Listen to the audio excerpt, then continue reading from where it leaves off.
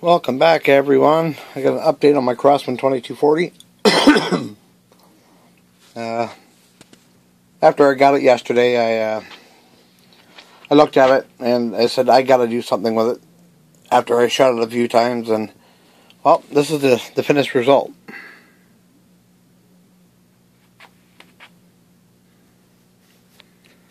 I did the vinegar thing. I put the 14-inch barrel, the 7-inch barrel, the new steel breech, and the gas tube, and all the screws and everything, all in vinegar. Did the trigger as well. Jeweled the trigger. Jeweled the bolt.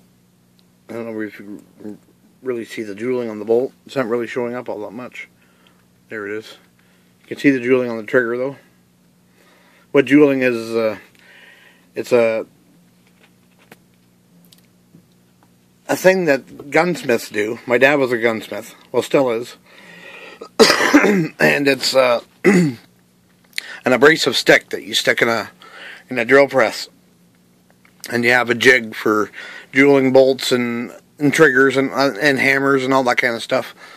I had a few sticks there. I just actually used the last little bit of the last stick I had. I don't think I'll be getting any more because they're expensive sticks.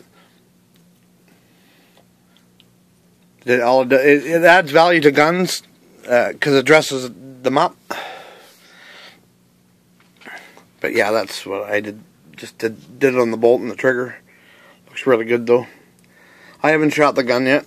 I just got it all back together and just put the scope on it. The scope's a rifle scope. I'm just gonna test it out just for now until I get a scope. I'm probably gonna put a red dot on it. Yeah, I haven't fired it with the 14-inch barrel yet. Sorry if I sound groggy. I'm getting over a cold. Here's the other side of it. Yep, I just soaked it in vinegar. All the steel parts that I wanted the bluing off of. Just soaked them in vinegar for about a half an hour, and then just took a regular old kitchen scrub sponge and scrubbed them down. And once all the bluing was off them, I just took a piece of 4-0 steel wool and just polished them right up. And they turned out really good. I'm actually really, really happy with the way it turned out.